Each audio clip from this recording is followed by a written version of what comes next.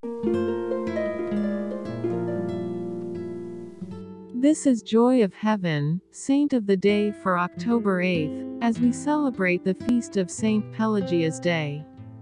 Pelagia, more often called Margaret, on account of the magnificence of the pearls for which she had so often sold herself, was an actress of Antioch, equally celebrated for her beauty, her wealth and the disorder of her life. During a synod at Antioch, she passed Bishop Street Nonnus of Edessa, who was struck with her beauty. The next day she went to hear him preach and was so moved by his sermon that she asked him to baptize her, which he did.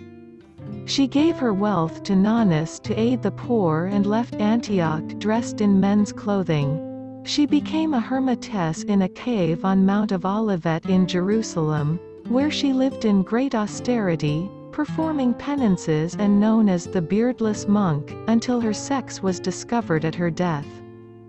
Though a young girl of 15 did exist and suffer martyrdom at Antioch in the 4th century, the story here told is a pious fiction, which gave rise to a whole set of similar stories under different names.